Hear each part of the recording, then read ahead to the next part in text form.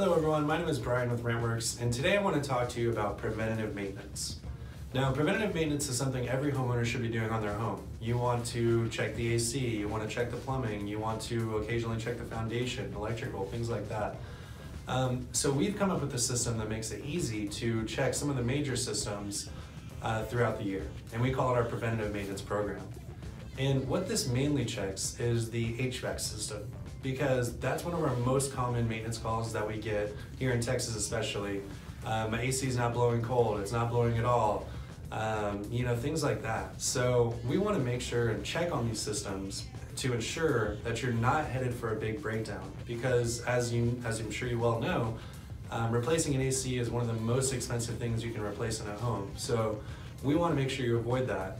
And the way we do is by setting up this preventative maintenance program. So again, what this is, you can choose either one treatment per year or 2 treatments per year.